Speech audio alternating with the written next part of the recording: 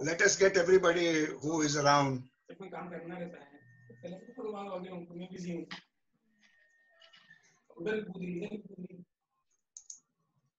Let us see who all are here. Irma was waiting.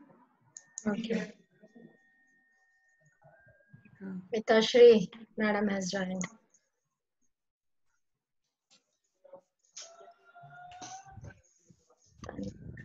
My son has got me. Tanya, very good. There you are. Who else is there? Minali. Minali. Minali. Minali. Manjuji is also there. Oh, Amit. Oh, Amit, good to see you. Hey, Noori. Oh, Noor Wahidi. Yeah, very good, very good. Looks like his photo only. Noori, let's see your face. Yesterday also you were like this. Put on your cameras. Let us see everybody's face. We want to make sure everybody is cheerful.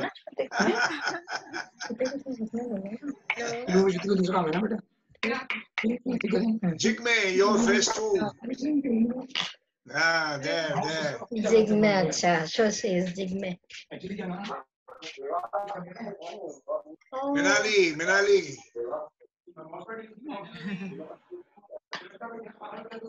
Manju. Hi, Minali. Oh, Manju. Yes, there you are. Oh, great. Vanda.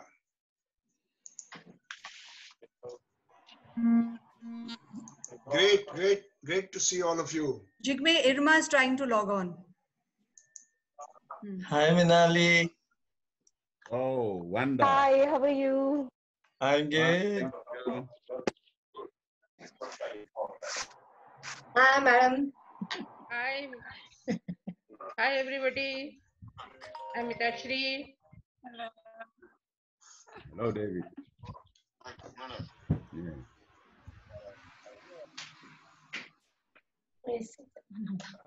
Hello, Nandita. Rajesh? Hi, Amit.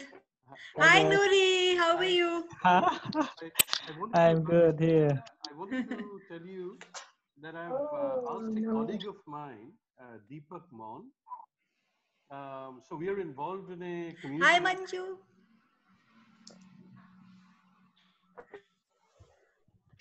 David Monk coming in soon. Hello, Vanda. How are you?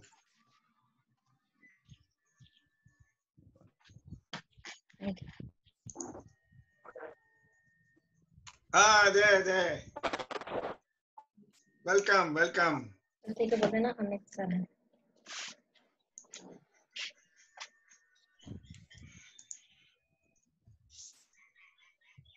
us see who else is there.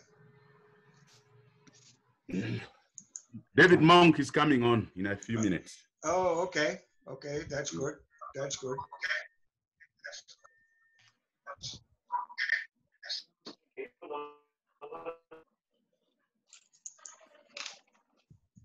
Very good. अरे वो कुछ ना screen से गायब हो गया है screen से गायब हो गया. Now let me welcome you all. Great to see all your faces, and you all look well. I hope all your families and your loved ones in your homes are well. Since we are not a very large group, we are likely to be 20-25 people from various hubs. This webinar has not been advertised as a public event. It is a sort of basically our Knowledge for Change Consortium, past and present. And some of you know each other from your own cohort. Some of you do not know each other, but Bud and I thought this will be a good chance to connect, say hello, but also discuss a little bit as to what you are all doing, how the hubs are thinking of or already responding to the pandemic. So we have requested some people from different parts of the region to kick off with an comment on some of the questions that we shared with you. But the idea is that we hear what different hubs are doing, You know, last night by India time, there was a webinar that Bud hosted along with Suryani, which was primarily covering Canada, Cuba, Colombia, South Africa, Italy, and parts of Ireland. Some of those people may still want to join because it is 10:30 at night in Victoria, and you know, other places are a bit later in the night there. So first of all, warm welcome. Great to see all of you. Great to see your smiling faces. And it's in this period of the pandemic, it has affected all our countries. It has affected all our regions. It has made us, home, locked down in our home. Some of us are still working from home or trying to work from home. Our institutions have expected us to do work from home, but we have our families, we have our kids, we have elderly people at home, and it's a new experience. It's a new reality, and the pandemic actually is posing some very challenging questions which are relevant to the work we do as Knowledge for Change Consortium. The first thing I am learning from this pandemic is that it is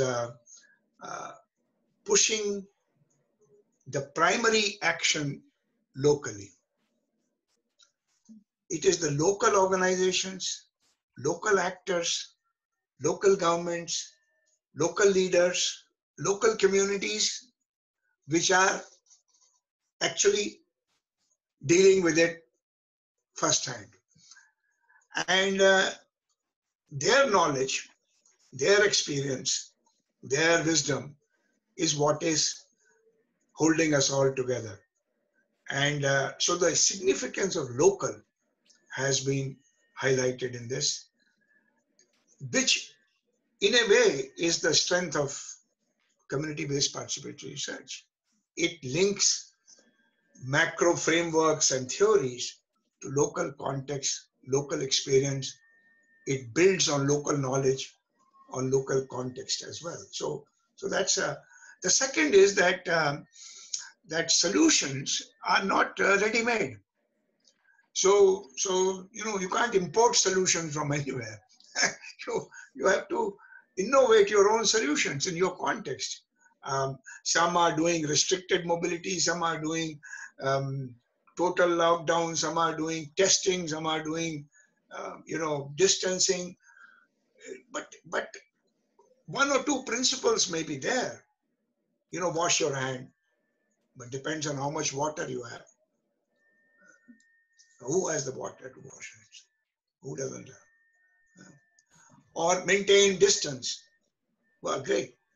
But if 20 people live in 150 square feet room as migrant labor, they actually maintain distance by going out of the house, not inside the house. So you have to create local solutions, local innovations, and common principles, but local solutions.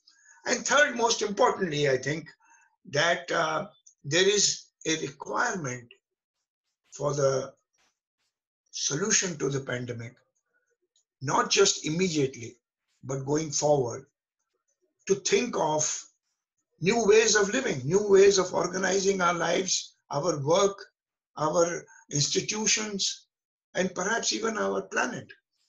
Because this is one of the first situations in several centuries where the whole world is affected.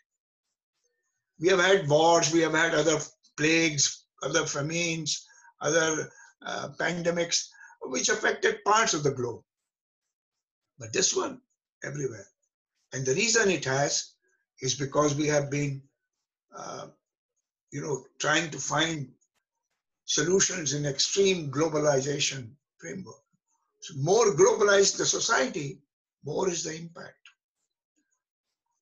In our country, we see in India, the regions or the parts of the country which are less globalized, which are more rural, more local, are less affected. All the big cities in all our countries are affected. Well, that's where global movement of trade and people happens.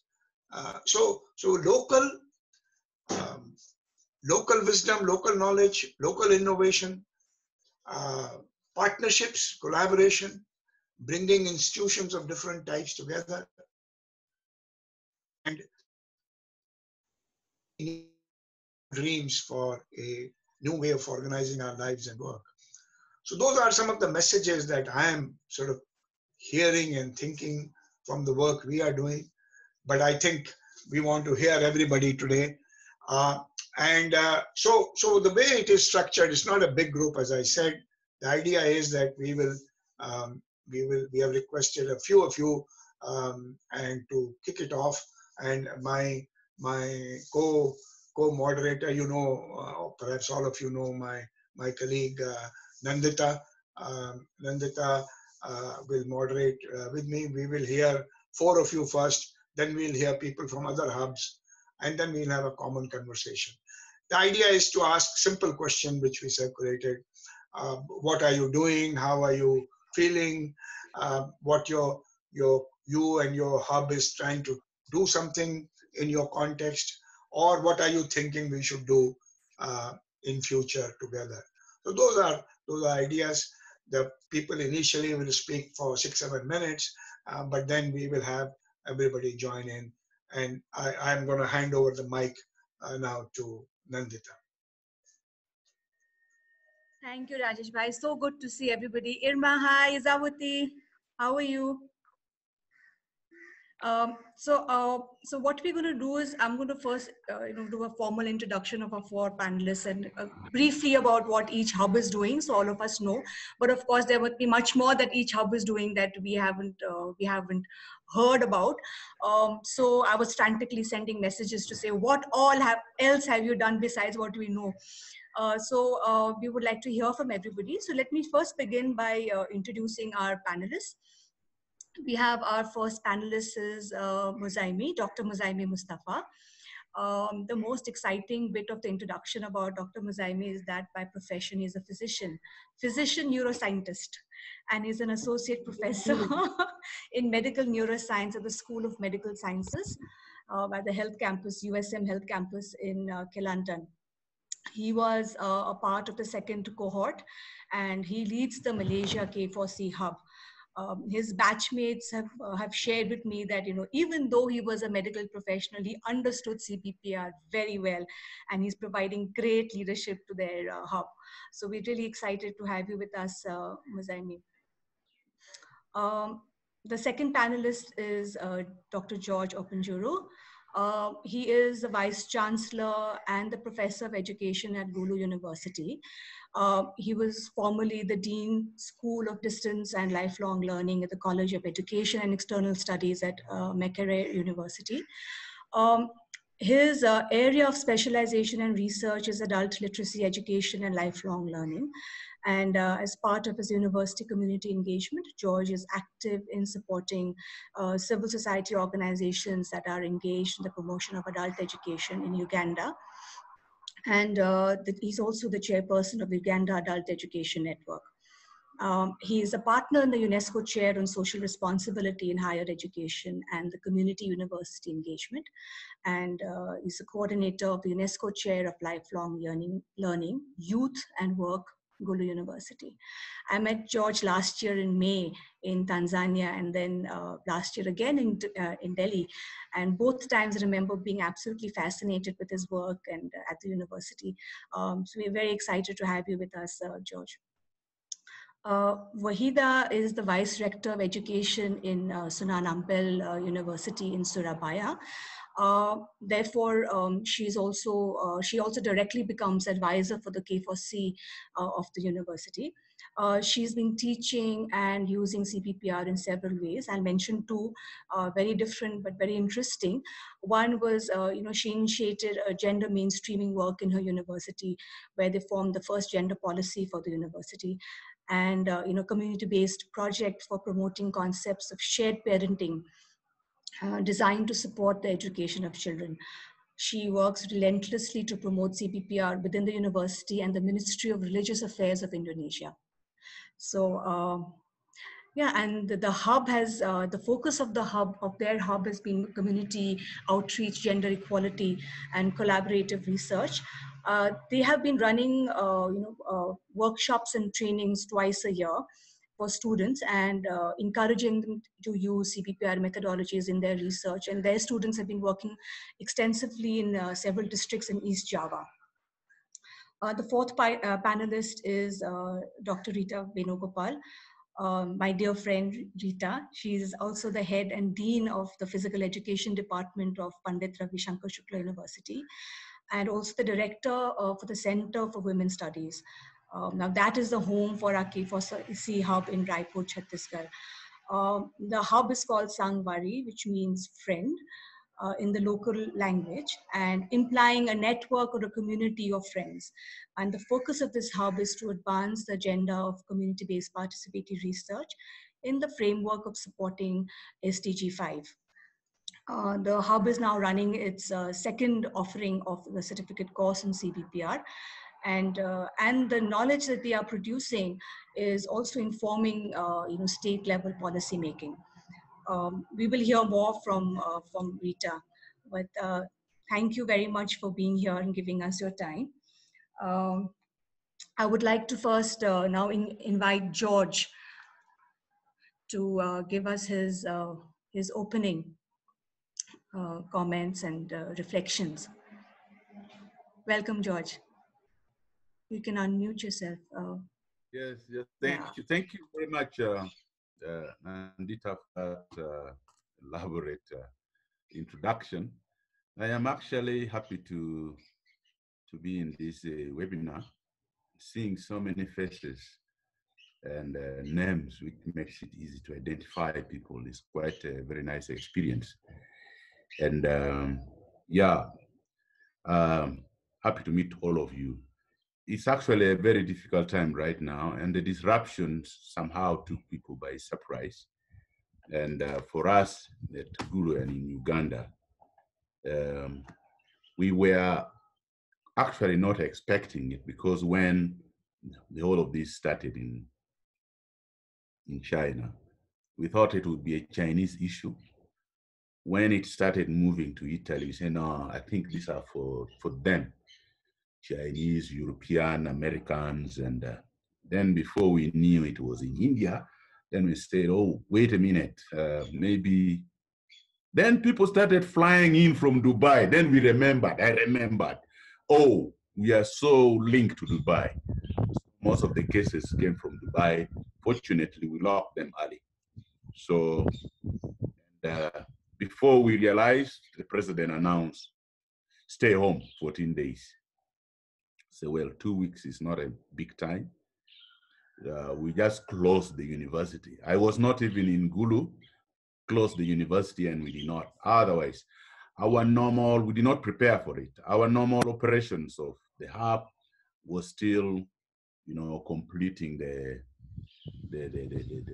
mentorship training, which was still going on. I was still following up on the research activities that is going on, and trying to reconstitute ourselves and begin to see what we can do how we can proceed with this operation of operationalizing the hub and starting hub activities with the NGOs that we are collaborating with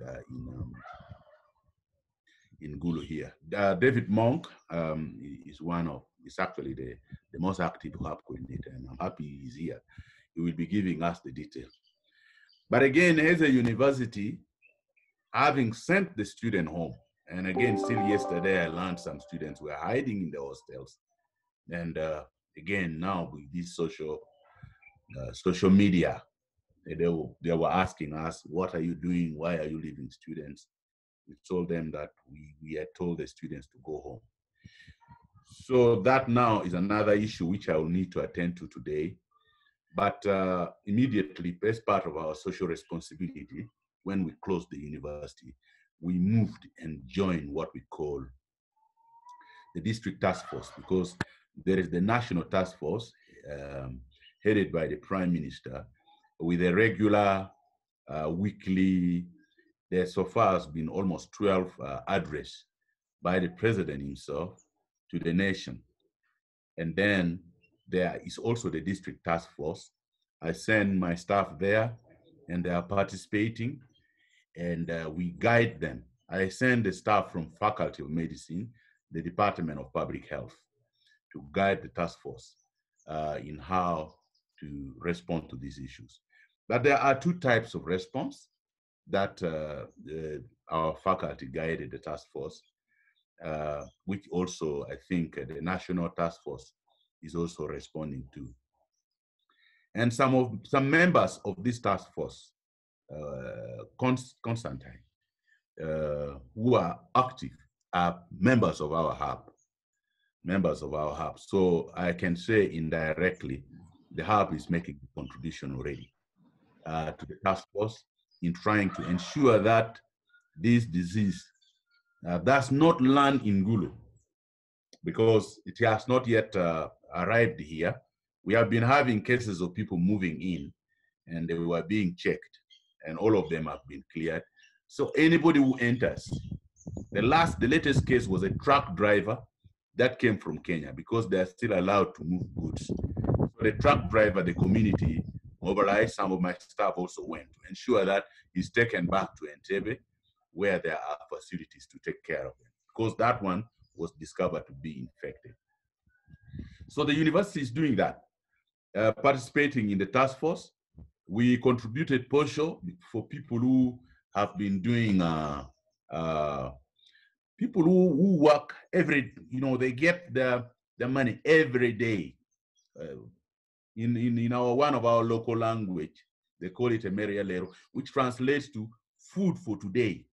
If they don't work, the following day there is no food. They work the money today and they eat it today. Then tomorrow they work again and eat it. The border riders, the tomato dealers and what have you, those ones, the saloon workers. So because they now can't go to work and they don't have farms like I do, I can go to my farms and harvest cassava. I did that. I had a cassava garden. I just cleared the whole garden and brought it home. So I say, even if the lockdown goes for 6 months, I have food to eat, at least for that period. They don't have those ones. So we gave food to the task force, and many people made contribution at the district level and at the national levels. Contributions are coming. The university made its part. We gave 750 kilograms of posho to add. Others gave cooking oil so that it is distributed to these market women who don't have farms and they are just, depending on that food. So the food is being distributed to them and given to them. We also give them a vehicle so that it can help to move people, pregnant women, and move task force members to different locations to study the situation. So basically, that is what we are doing. And we are watching the space. So far, not so bad. In the country as a whole, if I can say, we have 53 cases, 55 now, of confirmed affected people who have been testing positive. About 32 have already been released and a few are left. And the number of identification every day is going down, what we call the flat curve. So that is what we are doing. Otherwise, the university is closed, no activity, except members of the top management. We are going on. As to what the K4C can do, we will have to then see what comes out of this meeting, because partly I wanted to know what others are doing in their country, in their regions, and see how we can also penetrate. Otherwise, for now, people are staying home, no burial, no church activities. A colleague of mine lost a wife. I'm supposed to go and bury. I'm still debating because they're saying there must be family members. So it's a hard time. Basically, that is what it is. But it's good that we are here. We need to share experience of how we can do things under this restricted movement. Under this, of course, one of the most important things I've realized is that there is an upgrowth of online meetings like this one. I have done very many. Most of the projects have gone online. We were got without online learning activities, so a few lecturers are contacting their staff online. Research activities, publication activities are all going online. So those online activities seems not to have been affected, but physical movement is the one which is a problem. And as Rajesh puts it, the village is gone. I said I am free to move. I go to the village. This thing is not affecting them. Maybe the global centers, what we call the global capital, that have global connections, are the ones that are affected. Possibly a new a new paradigm is developing of how people should work. Work from home, stay with family, work online, connect virtually, and stay away from each other. Is, I think, is a development that is taking up, is growing significantly. So for now, let me stop here, but I will be glad to listen to how all of you are responding from all the different sections of the world in this rather shocking development. Thank you very much. Thank you, George. Thank you. Excellent. I'll come back to David and others in a minute. Let me now invite Muzaimi from USM Hub. Thank you very much, Dr. Rajesh. Thank you, Nandita, for the kind introduction of my background. Hi, everybody. Once again, I'm Muzaimi from Malaysia. And just before we started this conversation, when I logged in, I had Rajesh, Wahida, and Nandita and George and Shuman and Jigme online. And I did briefly mention the current scenario of COVID-19 in Malaysia. Relative to 2 million other individuals who've been affected, as we all know, globally, Malaysia, I would say, had been quite lucky in our second wave of COVID-19 at present. I feel that the government overall had responded early and aggressively when they first imposed Movement Control Order, MCO, from the 18th of March. And the trigger for the main bulk or cluster for the cases were identified very early, involving nearly 10,000 individuals who had initially gathered in one location in the state, in the capital city of the country, Kuala Lumpur. And that was really sort of a quick wake-up call. And the trigger also came from Brunei first case. Despite COVID-19 started in China back in late December, as you all know, they had the case in Brunei, the first case in Brunei, in the first week of March, and that individual returned from Malaysia at that gathering at the cluster, which was held in the capital city.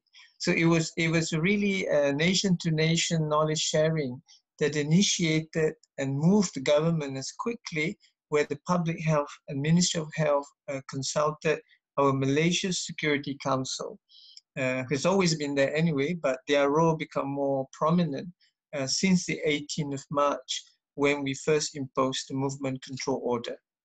We are now in our 5th week of that MCO, and in that period, we had, at least when I say we, I'm referring to what the government at least had done, is issuing economic rescue package.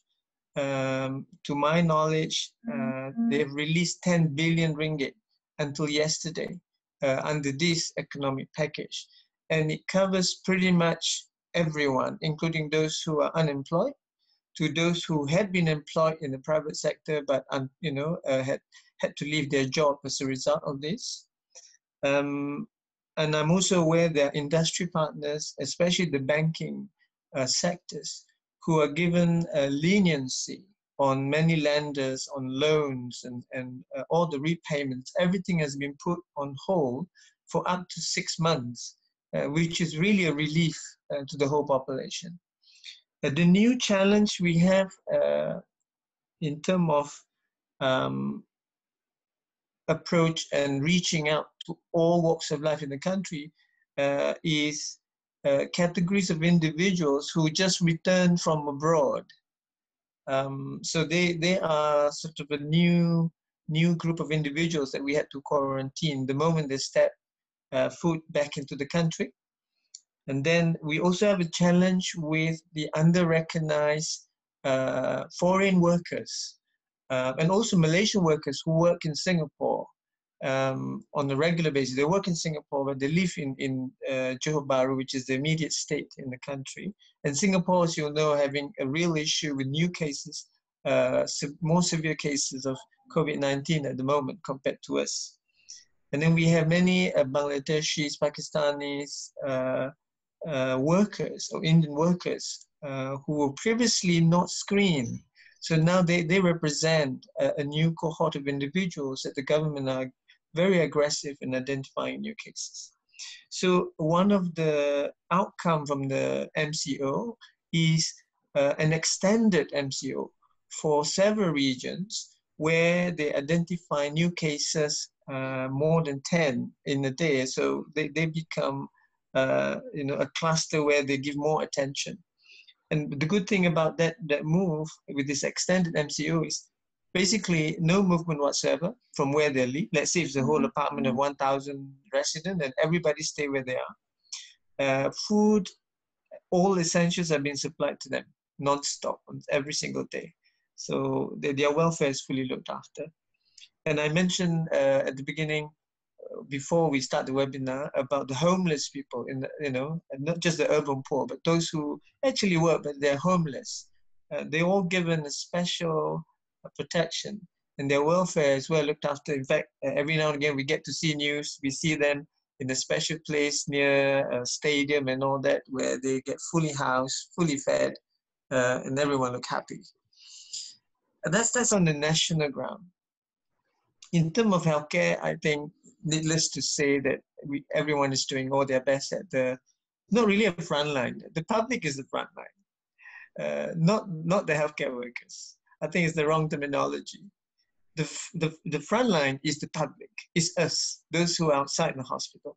The hospital who looked after the patients are the last line of defense because they're rescuing now. So the social isolation, the distancing is the first line. So the first line is all of us, the non-healthcare professionals. Where I'm based, although we have a teaching university hospital, we are not under the Ministry of Health. So we do not have to deal with the COVID-19 patients directly, but we support the hospitals who are being assigned to look after COVID-19 patients. So we looked after the non-COVID-19 cases and all the PPE, personal protection equipment, supplies, etc., are all been supported by various agencies, not just the Ministry of Health. And I mentioned also before we start the webinar about the involvement of various NGOs, those we familiar with, as well as the one that never really involved before. We never knew about them, but everyone is involved. At university level, we have a COVID-19 task force teams, I think similar to what Dr. Josh was saying to his university. And their role has been more than just identifying steps that the Ministry of Health is doing, but also helping university to, number one, think about our teaching and learning innovations, because things are moving into online. I must say that USM is the only university that acted before even the Malaysian government acted with the MCO. We also take pride in continuing the teaching and learning before everybody else, even before the Ministry of Higher Education institute SOP, but we had initiated our own SOPs. And to date, all the teaching are already in place in all programs.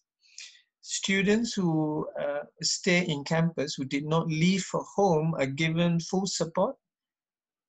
And now the Malaysian Security Council are addressing the issue on whether and when to let the students return home safely. Now that we are entering our third phase of MCO, it should end on the 28th of April, so we shall wait what will be the decision after 20th of April on what next in terms of our social distancing.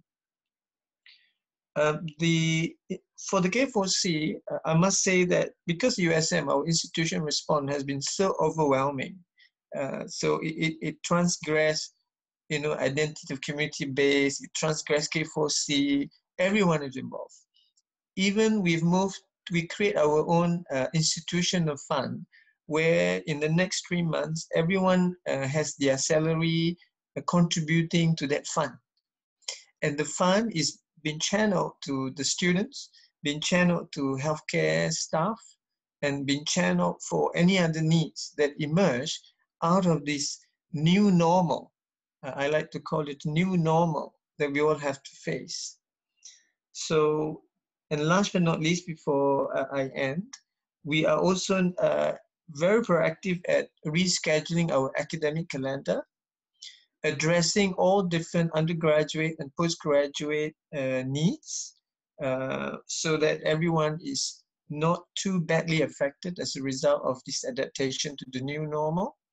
And latest, the university are looking at a return to campus plan post-COVID-19. And we are also lucky the Ministry of Higher Education released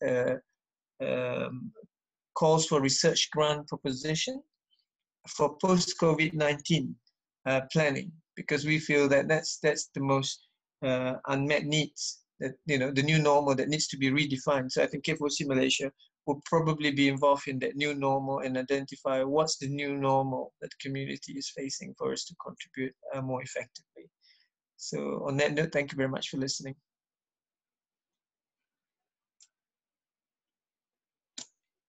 Thank you, Muzaimi.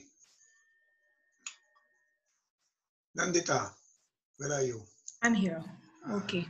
So now I would like to call Wahida. Yeah, Wahida? Thank you, Nandita. Thank you, Dr. Rajesh. I would like to share our experience in Indonesia in dealing with COVID-19, especially what we do in our K4C hubs in our university.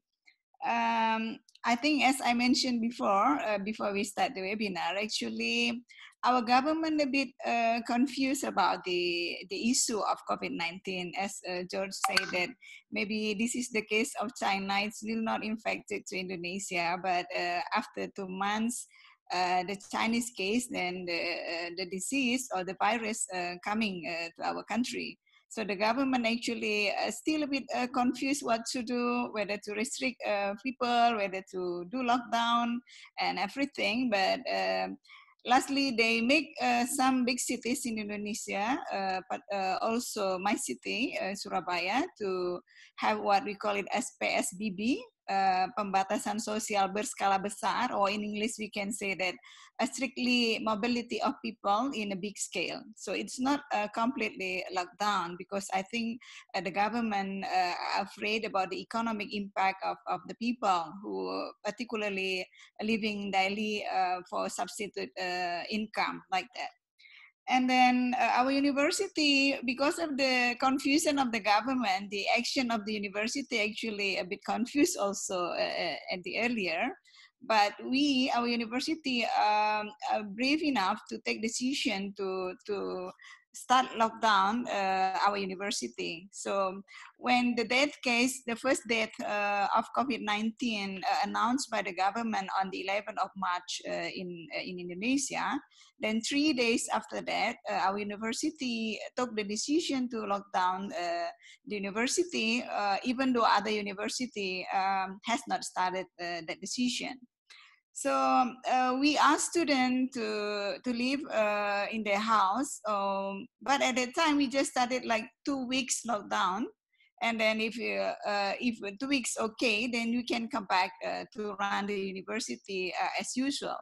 But in fact, after 2 weeks, the university cannot start it because the whole situation in country getting worse. Then we extend the lockdown of the university until now. It's actually, I think it's almost 6 weeks right now. We have locked down the university.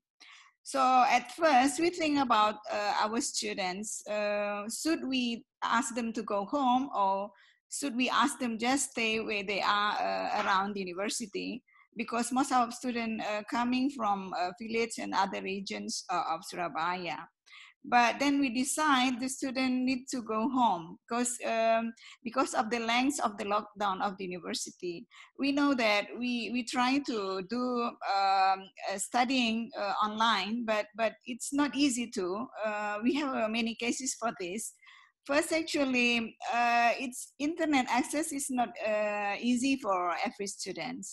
So how can we get the access for them to study as well, to study well as usual? So this is the first issue that come out in our university. So we ask the government, particularly internet provider like Telkom and Indosat, to give free internet access for our students.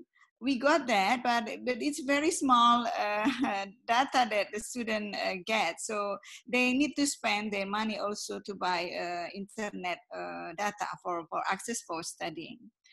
The second one, because not every lecturer understand how to conduct online teaching, then what our university do is try to make like a guidance for how you can use online resources for teaching. If, for example, we use Zoom like this, it's very expensive. And it also took a lot of data for internet for our students. So we don't encourage our lecturers to use Zoom. What we do, for example, is doing WhatsApp, making WhatsApp group for studying, and we make guidance for lecturers and students how you do WhatsApp and Edmodo or something like that. It's a bit cheaper than the Zoom access, for example. And then the other thing we do is we add more wastafel for hand wash. Like we add 60 more of hand soap, wastafel with hand soap there. So everyone coming to the university then can wash their hand first before entering the building, like that. And then also we also cut the salary of the staff, lecturers of our university to collect the money, and then try to buy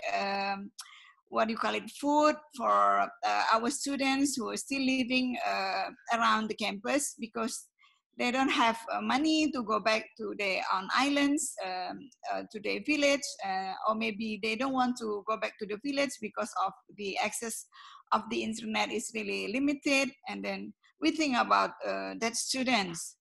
We also have like overseas students from, for example, Somalia. What should we do to these foreign students? Because it's impossible for them to go back to their home. So, and it's also impossible for them to stay inside the dormitory of the university, because we have already locked down the university. Then we try to find homes for them outside the university and give food supply to them through the cut salary that we do in our university.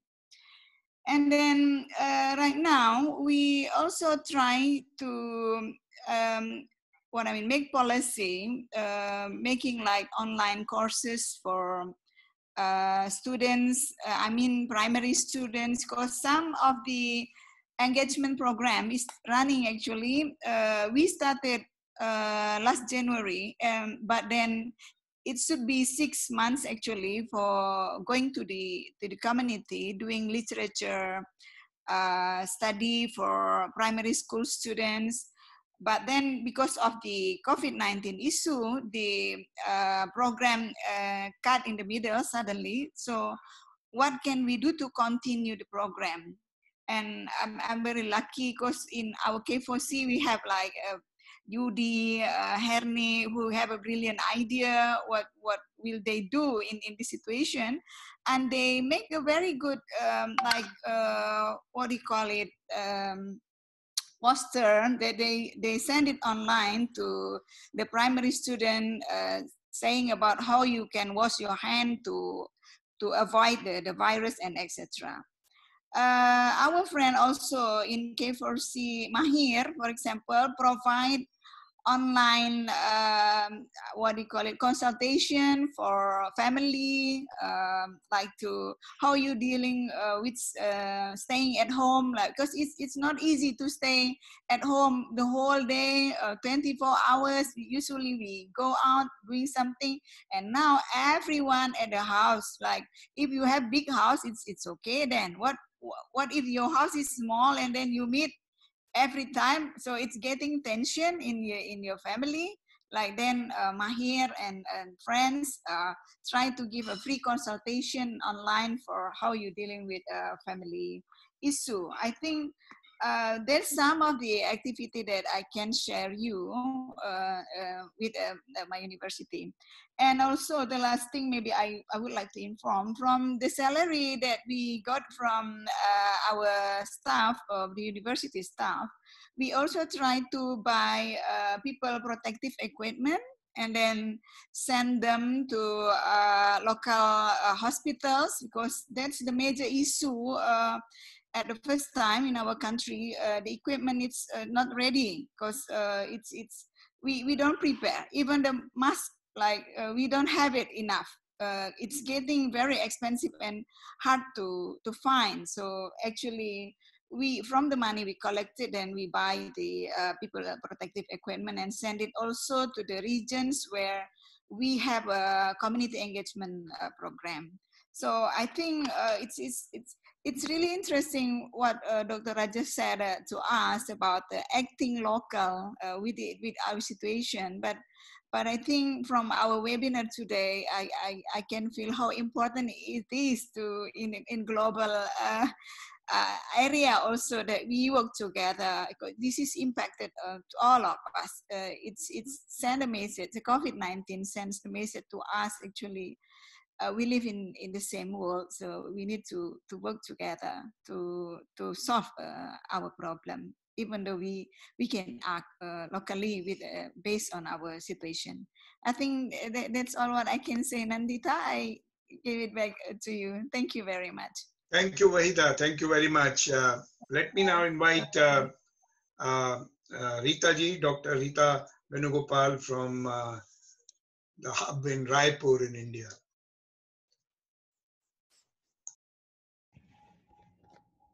Thank you, Dr. Tandon, Nandita. Hi, everyone. It is nice to see Muzammi, Ashira, Wahida, great, and Shuman, Minali, Manju. This is a great event that we all came together after our cohort, and we met many people afterwards also, but then it is a great meeting. Talking about Corona, I think the travel of Corona or story of Corona reaching to my country, my state, my district, my surroundings is the same as it is everywhere. So it is a global story and local story. So we are together, I mean, the same way we are thinking about the Corona, because it is reaching everybody in the same way. Now, the actions taken, as Mozambique said, there are the ways the government took care of the things that are very, I mean, it is appreciable. And in case of our government, everyone knows that it has been taken proper care of. And locally, when I talk about Chhattisgarh, the government is taking proper care, and AIMS and other medical institutions are working university teachers are contributing towards CM relief fund, PM relief fund, and other than that, so many NGOs and private institutions are working for providing food and facilities to the needy. Everyone knows these stories, but when we talk about the university, as it was locked down since 21st of March, in the earlier phase we could not do because it was all shut down and could not think what to do. But then slowly everybody thought that we can conduct courses on online courses, and government took initiative and universities took initiative, and we are doing rigorous online courses by various means. So when we are doing online courses, so we also thought that we should do something with the CBPR group, because we have a certificate course in our university. So I will talk very specific to the university and the Center for Women's Studies in our university. So as Nandita said, it is Sangwari. Sangwari means friend. So going together or going along with others.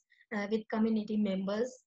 This is the thought behind the name of the center, name of the hub. So CBPR, in CBPR hub, I'll just brief that we are doing a certificate course, and this is the, as Nandita said, this is the second set of course this year we are running. And though the participants or the students are few in numbers, but then we are doing the course. There are so many things to be done during this COVID crisis. So we were talking to Nandita that we will have some webinar like thing with the students, so that they get into touch with the things going around, and we can understand the other herbs what they are doing. Apart from doing a certificate course, this year in the Board of Studies of the university, we thought that we will have a choice-based credit system, that is elective subject of CBPR for all the students. I mean students who are studying physics, chemistry, whoever is interested. So this is a one semester 4 credit course. So we already passed this in Board of Studies. We cannot have a full course of mentors training like course for elective or optional paper, but then we can have some introductory part of CBPR so that the students come to, I mean, just they get acquainted with this area of research, so that community-based participatory research can become familiar for the students who are not doing this at this stage. So this is the step we have taken, and we planned that this course we can start from the next session, but I don't know whether we'll be able to start in the next session, because it is a elective subject. There is not much of formality which we have to do. It is only that we have to pass the course from the Board of Studies. So when I thought of this, including in the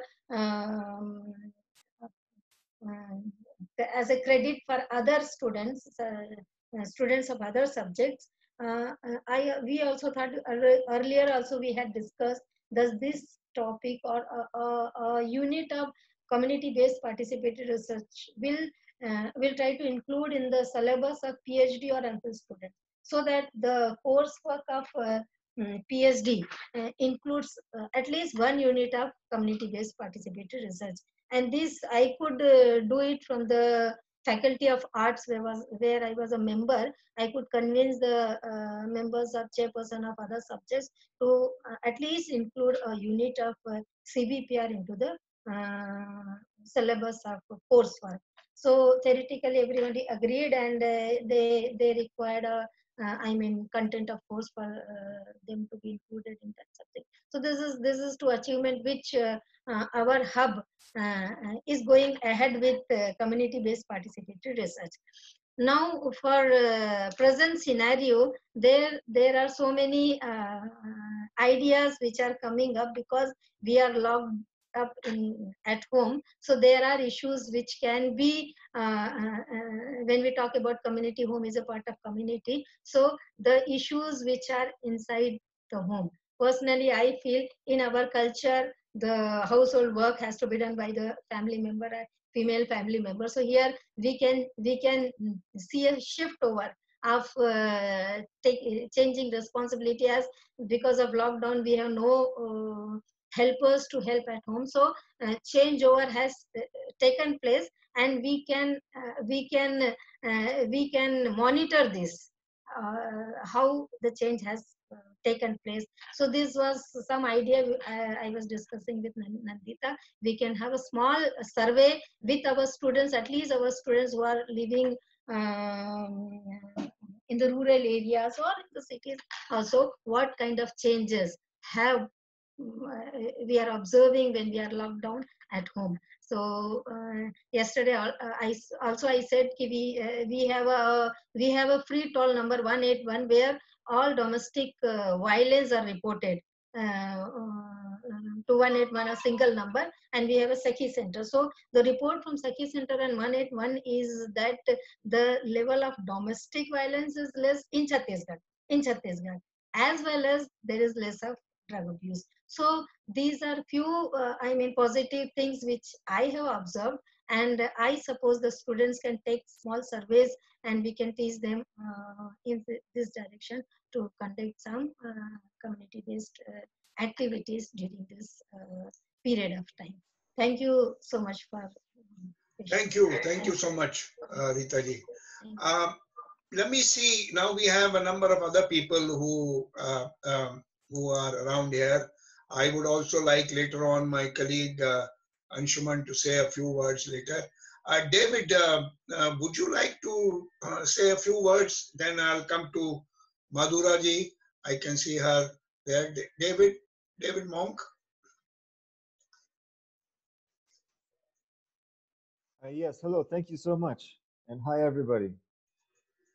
I'll just add a little bit on to what Professor Opunjuro has already said. So I'm at Guru University working in the hub for Professor Opunjuro. So what our hub has done, we have some community members that are also participating in the special task force that Professor mentioned. A couple of things that have come out of that is we've done some surveys through the task force in the community to see who are the people. So some of the biggest impacts are, in fact, the people that are eating on a daily basis, right, or on a weekly basis, perhaps, that whose businesses have been shut down. So we went into the community and we're doing some work, doing surveys about seeing what is the food viability and how much food people have. So that's one thing that we have participated in doing and working on, and that we're continuing to doing. And yesterday we were involved in some food distribution as well with wheelbarrows into one area that was that is particularly vulnerable. Another piece is one of our community members has one of our hub community partners he's developed this with the organization has developed a system of recycling plastic and converting it into taking water bottles and Coke bottles and things like this, and they convert them into tiles for construction and various things. And so they very quickly reacted, and they made these visors for hospital workers and for other people that they've been distributing through the task force as well. So there's a good deal of innovation that's coming out of this as well. One of our youth, we have sort of a youth attachment to the hub, and one of them immediately has he used to, as a small business, make liquid soap, and he had stopped, but he immediately acquired the materials that he needed to make liquid soap, and his whole house is just a whole, which isn't so big, but it's just a factory of liquid soap which he has been distributing, working with the task force and also with the World Health Organization, distributing 200 liters, I think, this week to a refugee camp that's close by. So these are some things that we're seeing community and people coming together, which is very, very, very nice. Another piece that we observed is the bringing online. I think that other people have spoken about a lot, kind of forcing people online. And as we're kind of moving around with our different research and projects that are going on here, a lot of people don't have connections or don't have the capacity or the understanding to move online. So in the future, that's something that we can maybe, I think about working towards and working through. But in the meantime, people are kind of being pushed into trying these things. And one example of this is we have this the youth group that we work with here in Gulu. We've recently been making some connections to other universities through this youth group, through participatory action research practices. So we've been working with Makerere and the Institute for Lifelong Learning and Distance Education there, and African Rural University and Chambogo University to make stronger links within this community of youth around specific issues. And we were beginning to write a grant together around gender-based violence on campuses. And Nandita was hosting a listening circle around gender-based violence, and very quickly we were able to join into this listening circle, and then it evolved into, because of technical difficulties, a whole other discussion around COVID and what we can do as adult educators, because we're all adult educators, most of us are adult educators in this group. What we can do specifically in relation to gender, and it's a conversation that is really blossomed, I think, and continues to emerge on WhatsApp, and I think we'll have another grouping coming up soon. So that's just some small pieces that I thought I could add into. Thank you. Thanks, David. Very, very helpful. Madhuraji, your hub based in Jaipur, what are you doing? What is happening? What are you thinking of doing? Welcome. Good afternoon to all. And I thank Priya and especially Dr. Rajesh ji for arranging this webinar. We started our hub 3 years back.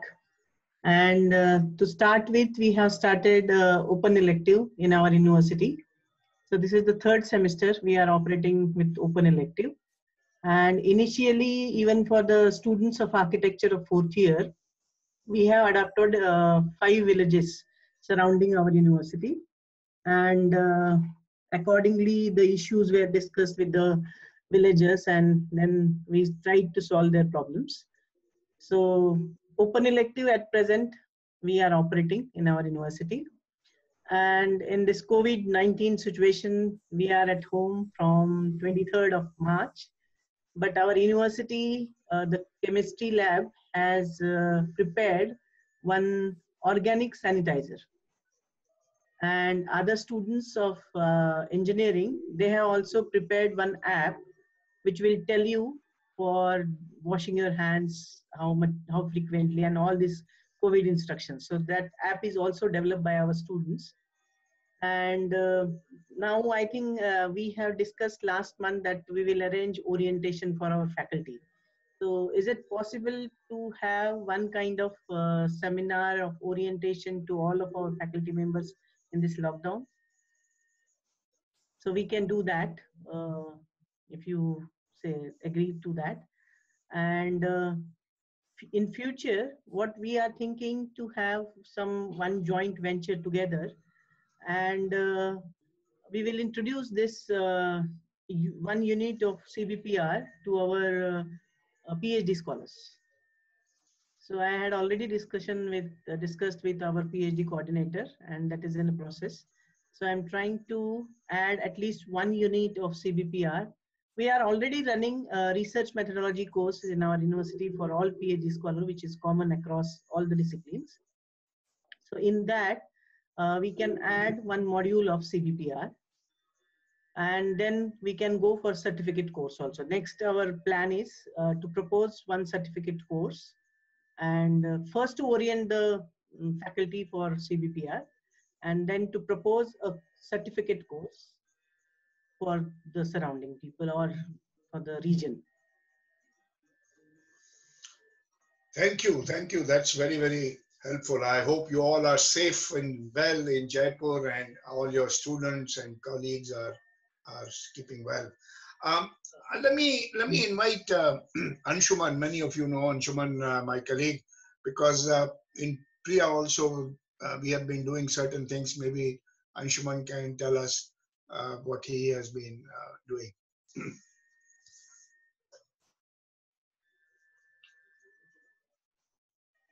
Anshuman, can you? Thank you, sir. So, as you're aware that the situation around the world is not different, what Mozami and David and others have explained. So we have a similar situation here in India as well. And as you know that the like we have over like 130 million people. So you can see the kind of scale at which we are operating, and we are having this lockdown situation since 21st of March. Initially it was for 3 weeks till 14th of April, and then it got extended to another 3 weeks till 3rd of May. Though we don't have that much cases as compared to the cases happening in Europe or US or other parts of the world, and thankfully, due to this lockdown kind of early decision taken by our government, we are on the safer side. But you never know, like when this lockdown is over, what will happen, and we are moving after that. Regarding what is happening around the country is basically, you might also have heard through media or through stories or through like various other platforms that the most affected people here are migrant laborers, those who are working in informal sectors in big cities, in metro cities, or in second or third tier cities. So we have like there are no standard government estimates available, but there are more than like 10 million migrant workers are actually stranded over places, maybe at the borders of the states, or maybe where they are working. So various state governments and the national government is trying hard to support these stranded workers, but not without the support of civil society organizations. It is not possible to reach out to all the not only the migrant workers, but also the people, those who are living in informal settlements, the urban poor, the poorest of the poor, the homeless people, and other similar kind of vulnerable people, or the marginalized people, those who are actually feeling very bad because of this lockdown situation, because they don't have any livelihood options, they don't have any food, they don't have many of these people don't even have shelter. So this is the situation. And in Priya, what we have started, like when this lockdown was started, and the news are actually pouring in regarding this, the way the migrant workers are actually trying to reach out to their homes and villages. So there is a kind of reverse migration kind of situation, and there is a lot of confusion and mess up, like and states are not able to handle this situation. So what we have started is, immediately we have started some online social media groups through WhatsApp and other social media mediums. We have roped in our network of civil society organizations across the country into that, and we have started pushing various government notification, various support systems available through civil society organizations, and we have connected all these strings together so that the right information could be reached out to the people where it is required, and that would be helpful for them. Similarly, like as you know that we are organizing a lot of these webinars around this COVID-19 situation. So recently we already have like 5 webinars ranging from the how this lockdown situation is actually becomes difficult for the women in distress, and how they're feeling, what is violence against women is happening around. What about the urban informal sector is happening, what is happening with the migrant laborers, what is happening in the Panchayati Raj or the local governance institutions. So a lot of other webinars are also are coming actually in the coming days and the coming weeks. So we are playing this role as a knowledge institution, and we are trying to understand and disseminating that information to all our partners, all the other civil society organizations, like-minded organizations, agencies, academia especially, and we are reaching out to them to how to build a common kind of understanding about the situation, and what learnings we can draw from this kind of situation, and how we can become future ready for that. So that is an important lesson we are drawing and we are disseminating.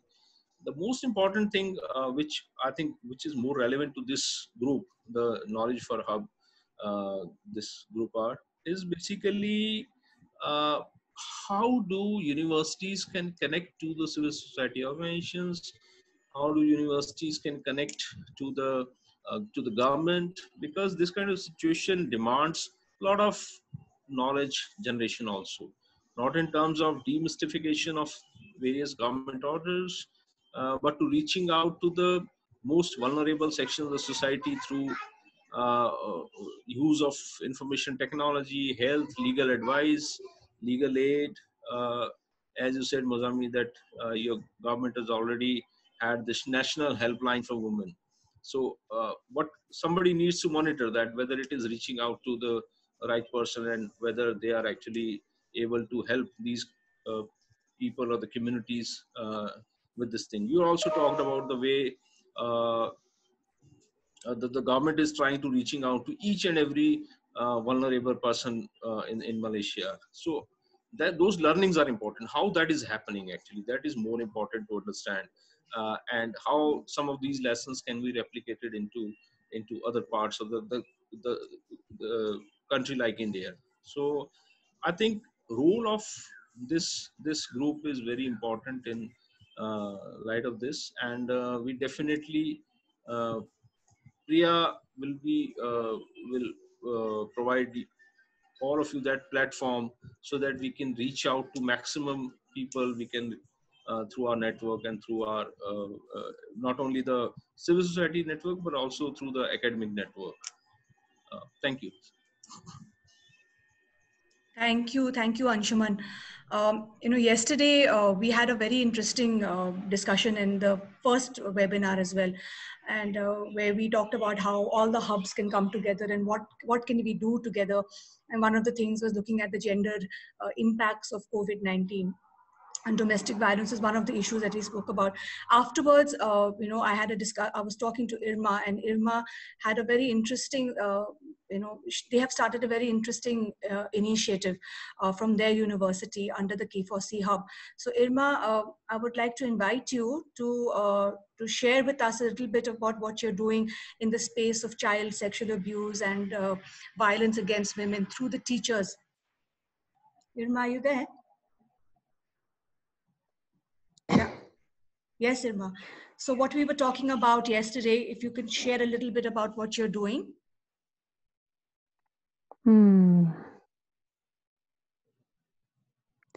Well, hi, everybody.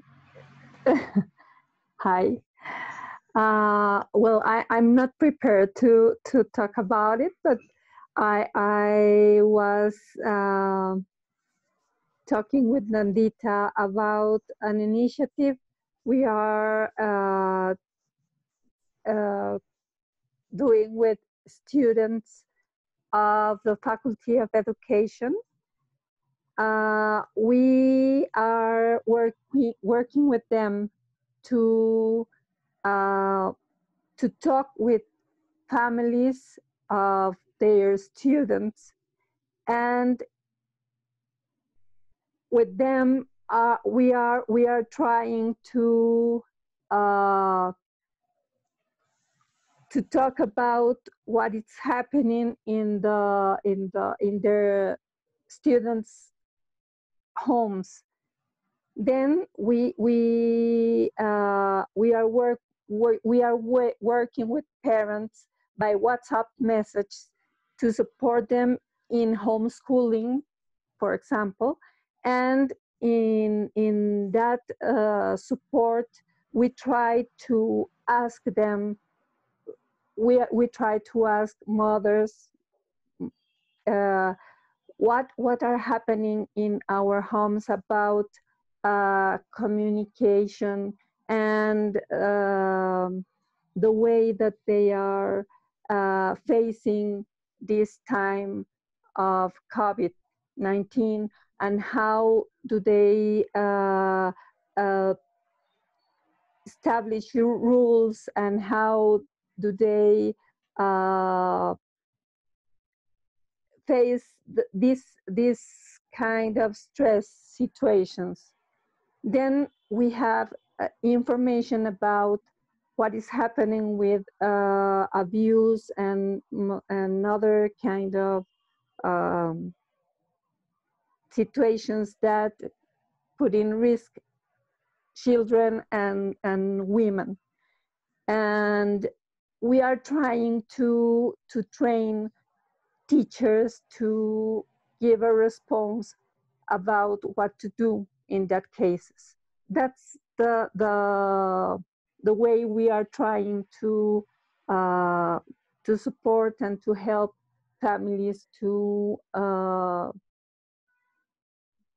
be better, and well, that's our that's the way we are working on gender issues. Thank you, Irma. Thank you. Good to see you, because I'm sure it is way past midnight. Yes. back in Bogota in Colombia. Good to see you. Thanks for sharing that. I noticed that we have Karen here from South Africa. Karen, are you still there? It would be good to hear your yeah, there you are, Karen. Yeah. Say a few words about what's going on in your part. Yes, good morning from South Africa. And we are in the South African hub, where we are partnering with Northwest University and the University of the Free State. So at this moment at the university, last night, Leslie spoke on the group when we had the first webinar. And yes, the message is quite the same than all of the people across the globe, all of our partners in the K4C hubs. We all have the same issues, but this morning I've been inspired by hearing the feedback from other partners from locally. And in this, we are also locked down at the university. We are also planning how to work towards a phased in coming back. One of the biggest challenges that we have is the previous already oppression, or I can't say really oppression, but the disconnect between the poor and the middle class and the rich people, in the sense that all of us are being challenged. Will we have a job? We don't know. It's an uncertain time. And even us at universities, we are thinking, so if we cannot go on with this, because our students, we've done a survey at the university, 40% of our students do not have access to internet.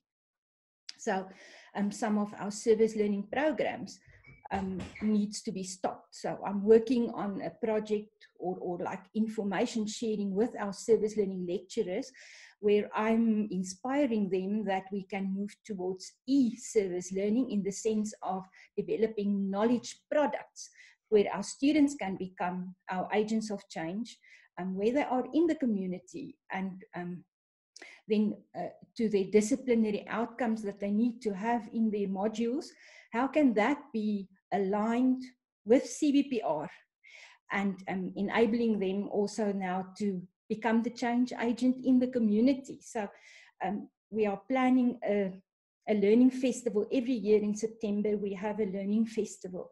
So we cannot have this as a physical event now. So we want to move this to a virtual event. And so we are already thinking of how can we produce knowledge products that can be shared in the community, because knowledge is the first step towards bringing change, creating knowledge. And I'm really, I've written quite a few questions there that you can see. And I'm thinking about the ethical challenges that we have for doing CBPR. So if the initiative comes from the community, from the a core of the family, to do their own CBPR in the family, to the challenges and the reality that we are living with. So what can we do? Then they become the initiators of the research, and then from us as university, we can then just support. Because if we start from university and we want ethical clearance, this is a very big challenge, I think, and people will not understand about it. So yes, I'm asking the question of exploring this as a proposition. So in this sense, we can do the training for our youth for CBPR, and they become the change agents. Thanks, Karen. No, very interesting questions as well, because these are different times. I want to request my colleague, Jigme, who has been supporting all this, writing to you all, and she has been supporting UNESCO Chair hub here located with me. Jigme, say a few words and introduce yourself so people see your face and connect with you as well. Hi everyone, I'm Jigme, and I'm basically working with Priya as Dr. Tandon specified. So I would basically want to use, I think this entire discussion has been really engaging, and I believe that all of us have actually learned quite a lot from the experiences that all of us are facing in different parts of the world. And I know that there's quite a lot more that we can actually discuss. So with this with this in mind, the UNESCO Chair has basically launched a discussion forum, and this will be accessible to all of you. I'll be sharing the link for the UNESCO Chair website, and to reach this discussion forum, you basically will have to go on to the Chair website. And if you go on the page, you'll basically be looking under the K4C tab, and you'll be able to find a discussion forum. All you need to do to actually share your experiences and participate in this forum is to create an account and join into the conversations. You can use this space to share ideas, like different interventions, the local responses to the pandemic, as well as like the ways in which we can move forward together and learn to live in the new normal as it has been put out. So I hope to see that today's discussion is continued forward on this platform. Thank you. Thanks, Jigme. Thank you very much. And whatever comes out of these webinars and some ideas, our teams will post it in that K4C discussion forum later this week, early next week. So I noticed that Noor is here. Noor, how are you? Would you like to say a few words? Noor Wahidi.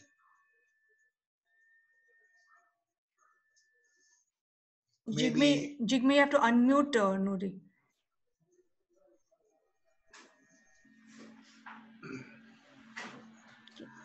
Maybe Nandita, you can invite Asara. She was here also. Asara. Yes, she's here. Asara is here. Maybe she can share a few words. She was just here, Asara. And I was actually chatting. Oh, there she is. Okay. Yeah. So she's going to share a little bit about what she's doing and what her students are doing. Yeah, Sarah? Hi. All yours. Hi, everybody. Hope everybody is doing well. I think earlier on, Muzaimi already shared about Malaysian universities and also USM initiatives. So since you are coming from the same university but different campus, so maybe I'll just share a bit on what we are doing in the main campus in Penang. In my own I'm more focused on the teaching, because at the moment that's what we are looking at in terms of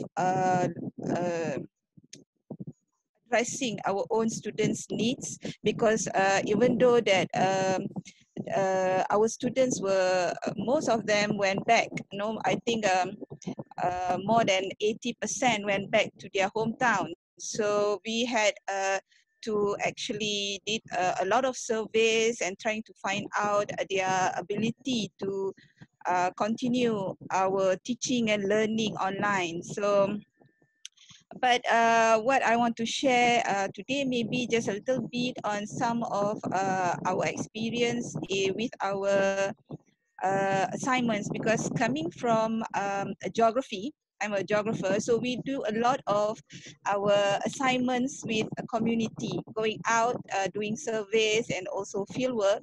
So with this MCO, we find it very difficult to conduct and also meet the requirements of the teaching and also learning experience of the students.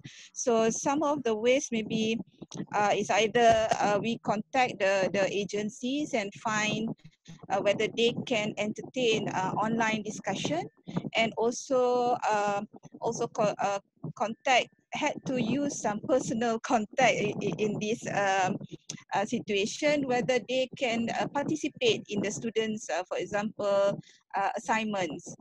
For example, the residential association in certain areas, whether they would be able to actually let the students survey and use their network in terms of WhatsApp group or Facebook, and help the students to complete their assignments.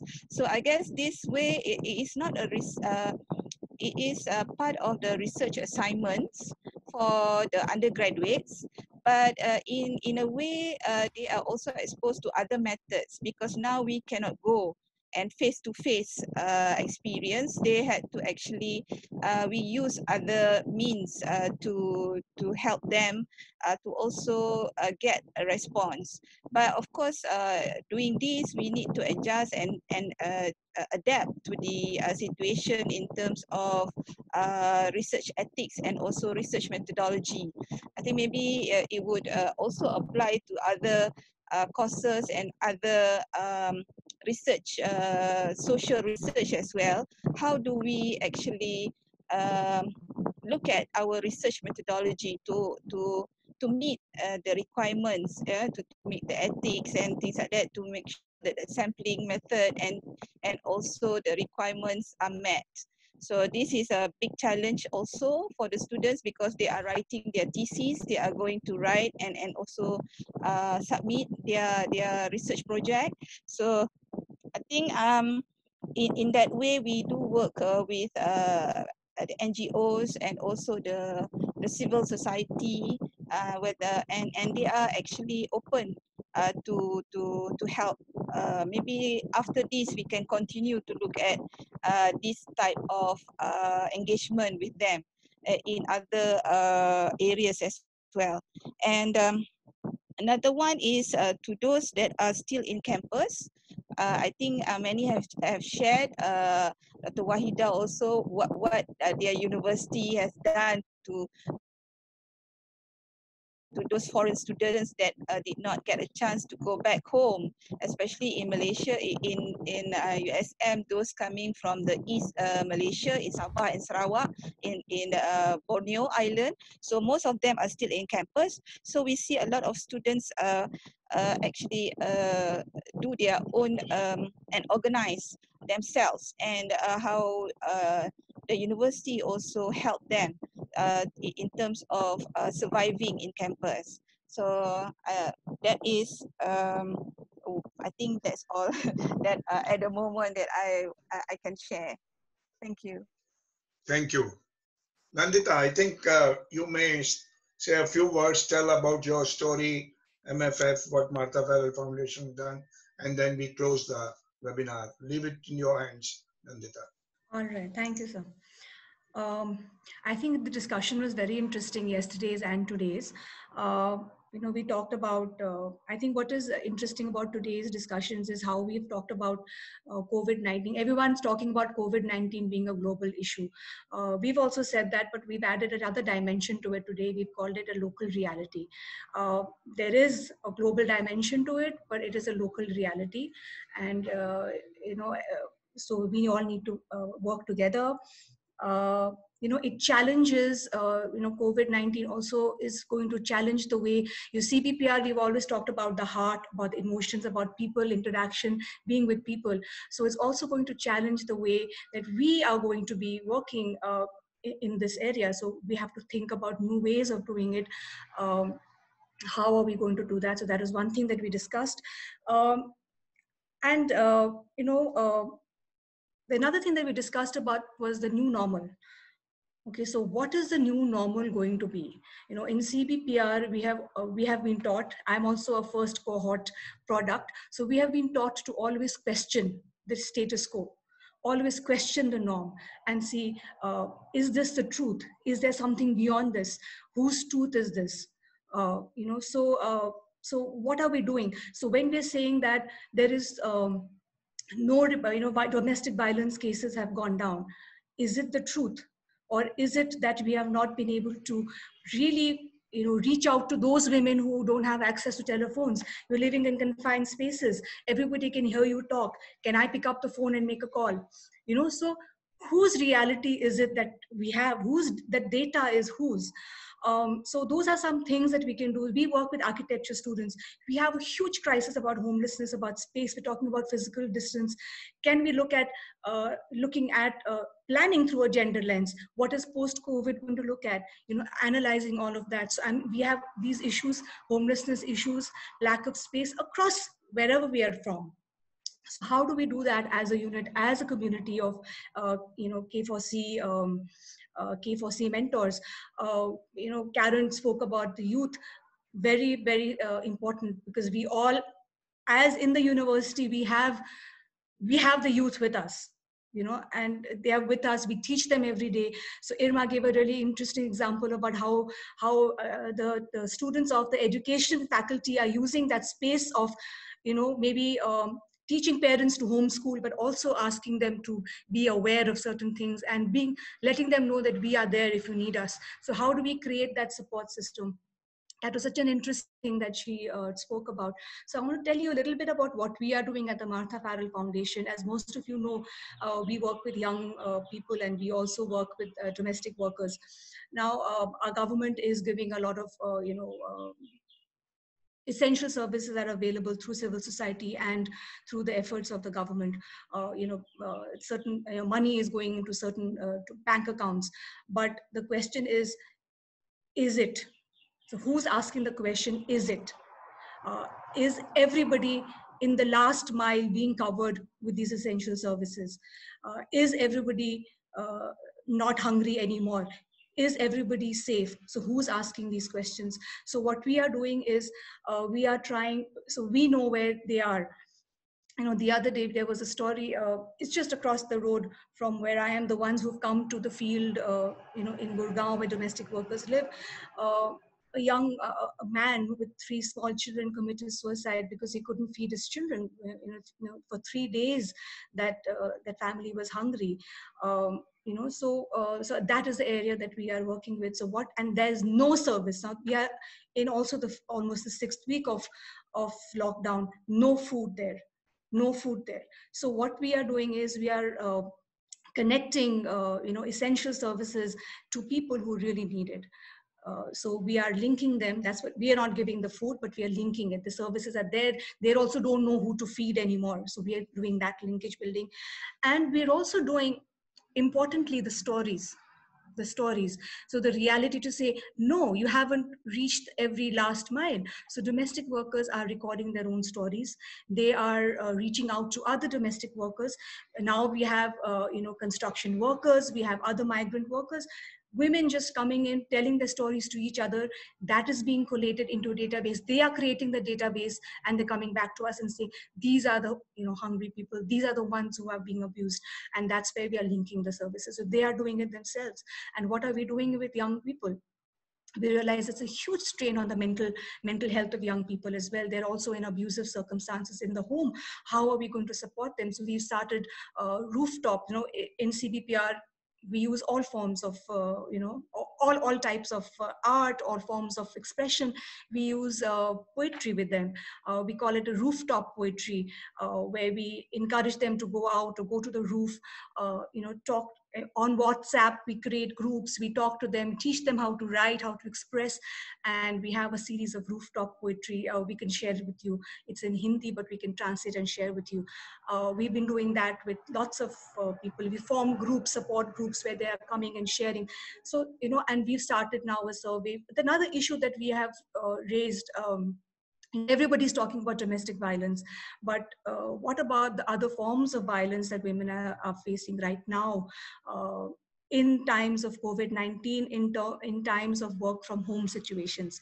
So as CBPR, practitioners, we need to see what is not being covered. So work from home situation means your home is your workplace. Workplace boundaries are completely defined. So how is that being managed? How is that being handled? So we started a conversation around that. We've done a couple already, and we're doing one more on Saturday, where we are getting lawyers and police to come, because the police are also saying that these are inflated numbers. We're not getting any reporting, but we know that there is increase. So how are we going to address that? So those are some of we are doing much more, but these are some of the small examples of what we're doing. And we're really happy to collaborate and take it across all the hubs, the things that we are doing. And I think it will be fantastic if we can all come up with, something joint to say, these are what young people, rooftop poetry during COVID-19 about young people, what they are feeling and what they expect post-COVID situations to be like. And with women, what about commercial sex workers? What about LGBTQI? So who's going to raise these issues? It's going to, and how are those voices going to be raised? It's you and us and the students you're sitting with. So I think, sir, that is. Well, thank you very much. I think that's very helpful. We are running out of time. Thank you all. Great to see you all, and keep well. And let us explore what we can do bilaterally, trilaterally, collectively in the time ahead. And maybe more in-country conversations, maybe more bilateral conversations, maybe some joint initiatives will emerge. Thank you. Thank you all, and stay well. Thank you. Thank you. Thank Thank you. you. Thank you all. Bye-bye. Bye-bye. Bye, Noor. Noor just joined.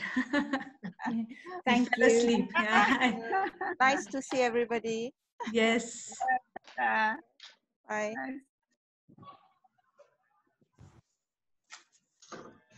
The same thing happened yesterday. Nobody wanted to say bye-bye.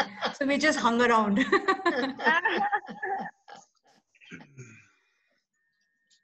Bye. Bye. Bye. Nice to have met you, Muzaimi. Same here. Same here. Karen. Stay safe, everyone. Bye-bye. Stay safe. David, we'll get together. I'll send you the report. Thank you all.